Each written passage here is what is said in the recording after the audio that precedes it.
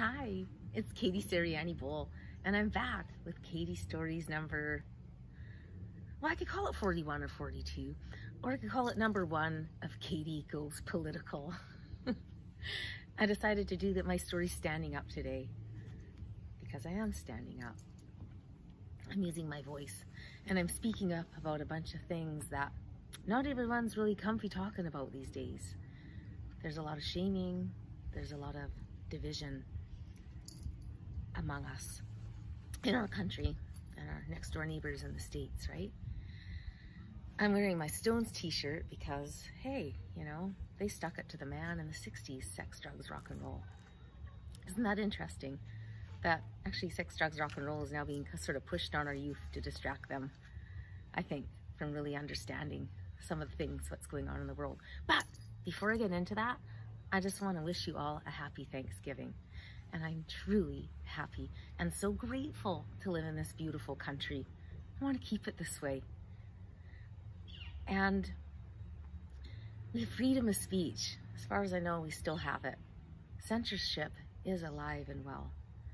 My Instagram account, my last story telling you Instagram killed me, and I liked it because it really opened my eyes. I've been awakening for the last few weeks and I'm not always getting it right.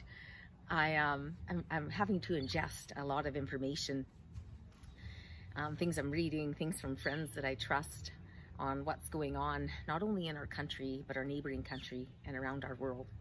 And from what I'm gathering, it's not pretty. From what I sense inside, I may not be a big intellectual match for some of the people that come on and challenge me about my sources. And I humbly accept that.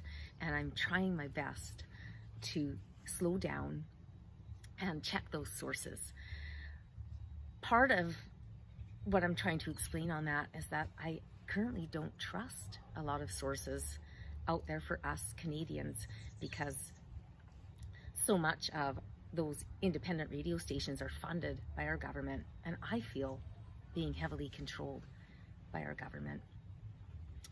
Last night, I had the best sleep I've had in weeks, watching the Conservatives come up in the polls.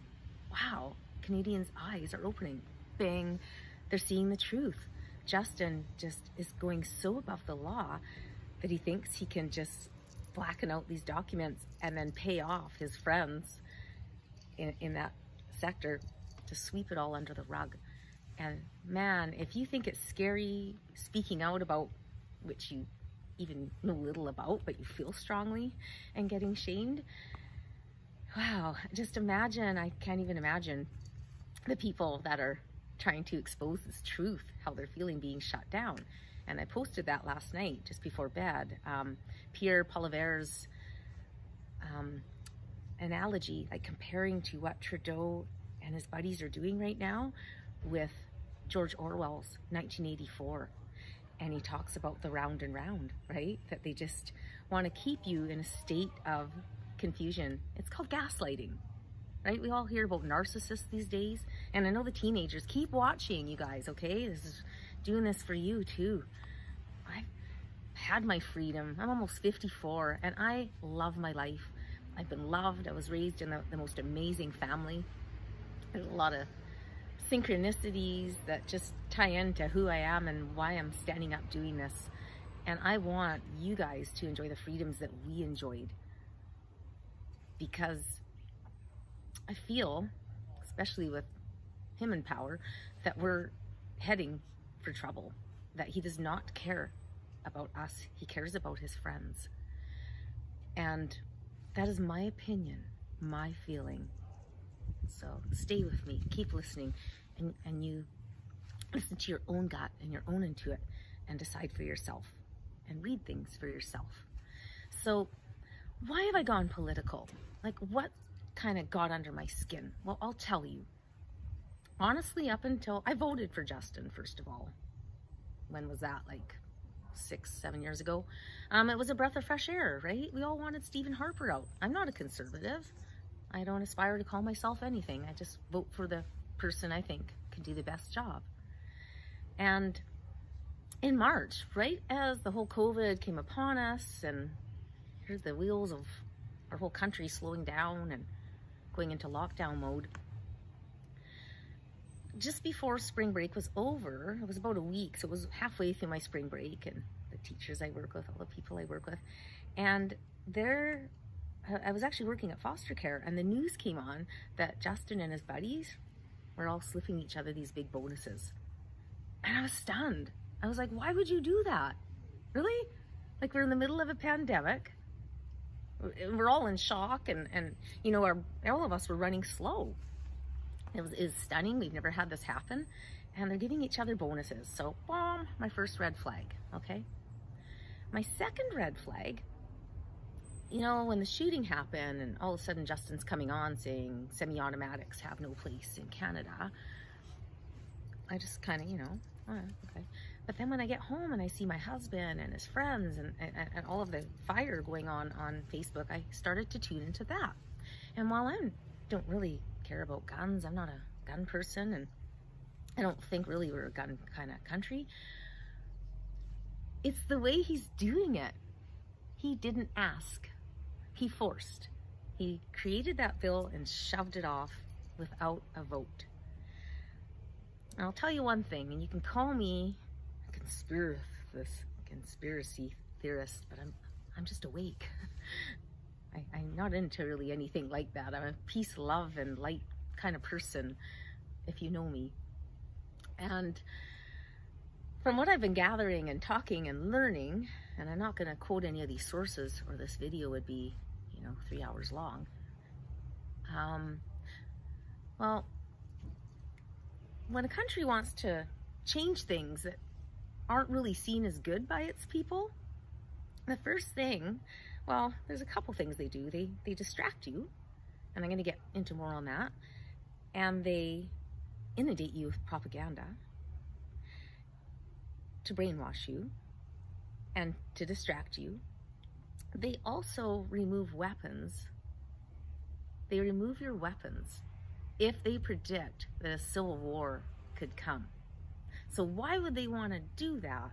Because we're pretty peaceful, and we're not out there in great big groups freaking out. And so from what I'm learning more is that Justin has these ties to wanting to bring in socialism. And some people may even agree with that, because Finland and Sweden and over there has been said to be some of the happiest people on earth. They're taken care of. Do we want to be taken care of here? Did my dad go off to war, World War II, and my mom's brother, to free us from a man that wanted to take over the world and have everybody just like him? I know that they went off to protect our sovereignty, which was quite new. We were only really recognized as strong, smart Canadians during World War I, starting with putting up a handkerchief to offset the gas, and it turned to salt. People went, wow, these Canadian guys are really smart. And Vimy Ridge, the innovation and the heart and spirit that drove us on. Finally, actually, we were included in the Treaty of Versailles, and I'll bet you I'm butchering that. I'm just horrible at pronouncing things. And we're very young. Our charter, you know, our freedom of rights and our Canada's Charter of Rights is really not that old. But in the eyes of anybody greedy and corrupt, it is. They would love nothing more than to destroy that and have an elitist group really, where they are at the top, owning all of this beautiful resources and precious land of ours and keeping us down. And the cheese ain't free. So kids, if you're still following me, I've worked with you or I work with you now, the CERB is good in the time being to help people. Yeah, that's okay. But on a long-term scale, you should, no, I shouldn't say you should. I feel very concerned because it's a trap. The cheese is not free. They use the cheese to get the rat, and then they trap the rat, right? It's true. Don't just trust what I'm saying. Start doing your own due diligence. And if you're sort of like I was maybe even a few months ago, kind of half awake, but kind of half asleep, start tuning into that. Have some alone time, meditate. Be the best way to stick it to the man these days is not sex, drugs, and rock and roll. It is radical self-love. So it's reducing your screen time, even looking at other platforms that don't invade our security and privacy, such as MeWe. It's a new social media program that's giving Facebook and Instagram a run for its money, and I'm going to head over and start checking it out. There's a platform that wants to be in our federal government called the People's Party, and my friend sent me their platform, which I haven't had time to read, but that's another thing. And they may not get in, they may just get a seat. It may take years, but we need to become more awake with what's going on. And I don't trust, I've come under fire for talking about my distrust of what's going on right now with COVID, okay? Not because I'm selfish. I wear my mask, I do, I have to for my job. I comply, but that's what this is about, is compliance. COVID very well may be real, and I know Jack, I'm just going with what's inside. I don't feel I feel it's definitely been sent as a weapon. But I'm also concerned about World Health Organization's involvement, because there is a lot of corruption and greed there too. And let me tell you, the road to hell is paved with good intentions. I'm not sitting there thinking Dr. Evil is on his throne plotting and planning to rule the world. But when you look back at history, it can give you clues to today and moving forward. And it's been proven that socialism doesn't work, especially here when we've already, me and my husband worked our ass off for this house, and we're still working on it for 20 years. We don't do that so that we can have, oh, John Horgan is trying to come in now with a nice home equity tax. So I ain't voting NDP, that's for sure. I'll go liberal. Liberal provincial is entirely different than liberal federal. The feds, Justin and his friends, they want to come in soon with an inheritance tax. This is all done really slowly, very slowly, because if they came in right away for our money, we're all gonna get pissy and get our backs up. So it's done very slowly. And in the meantime, you are inundated with propaganda on systematic racism and, oh, guns have no place in Canada, and the LGBTQ. I don't care who you sleep with, I love everybody. Let's not get so wrapped up in labels that we're missing deception that's taking place. As Justin has his ties and his friends being brought in to break us down, to keep us asleep, to give us a false illusion that we are so naive to believe that our beautiful country is immune to being taken over. And I'm running out of time now, so I'm going to end that on, have you been reading about why, well, I always say this wrong, Huawei? What? It's H-A-U-W-E-I, Huawei 5G. And the US has said no to it, Australia said no to it, Europe is kind of in the talks of saying no to it. What they're finding is espionage, that they want to roll out these units in Canada. I believe they have already started. And with the 5G and Huawei, they would actually capture every single keystroke. That completely puts us at a massive risk for security. So yes, that's why I am standing up doing this story, because I'm standing up for all Canadians when I say it's time to really look into, push away the propaganda and start questioning things, and don't beat each other up, okay? I know I get passionate sometimes, and I may be strong opinionated because I'm awake. And in order not to be divisive, because that's what they want, let's be love. Let's talk to one another without beating each other up about it. I got so much more to say. I'll be coming on here regularly. I did the YouTube premium. I'm hoping, you know, if I'm paying them, that they will keep me on here. And Instagram, by the way, did I tell you I started up a new account? I've only got like 80 followers just to get in touch with some of my friends and family and people that follow my stories. And in my link, if you know Instagram, you can't post links anywhere, only up where your website would go. So I always have a YouTube link up there with my latest story. So my YouTube link on my latest story is Instagram killed me, and I liked it, and they took it down. They didn't take me down, but they deleted my story. So I threw my Katie Stories Explained back in there, but we'll see what happens when I throw this one on there. Okay, so let's do our due diligence. Start looking into other platforms such as MeWe. Start looking into People's Party. If we want our kids and their kids to enjoy the freedoms that we have, freedom of speech, freedom of owning a little piece of land in a great big country, we need to do this.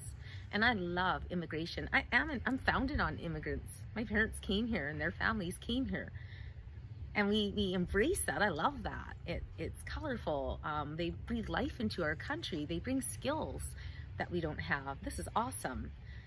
Opening our doors to someone getting in, breaching our security, and being greedy and going after our land because they just don't seem to ever have enough. Not happening on my watch. I'm gonna stand up for that because I'm kind of shameless. I'm not scared of what people think, and I don't embarrass easy. And I love myself, and I love you. So happy Thanksgiving. Thank you so much for watching and supporting me if you do. Every day, for the people that kind of come at me like, what are you talking about? Far more are saying I'm awake too. Oh my God, we're awake. Every day I talk to people I work with, in my community, and my neighbors, and even my best friends. We never barely discuss political stuff, right? Because it gets ugly. We're all learning how to do it in a way that we can exchange ideas and learn and help each other. It's really cool. So let's keep it going, okay? Yeah, we're the light, we're the love. Love wins. See you next week.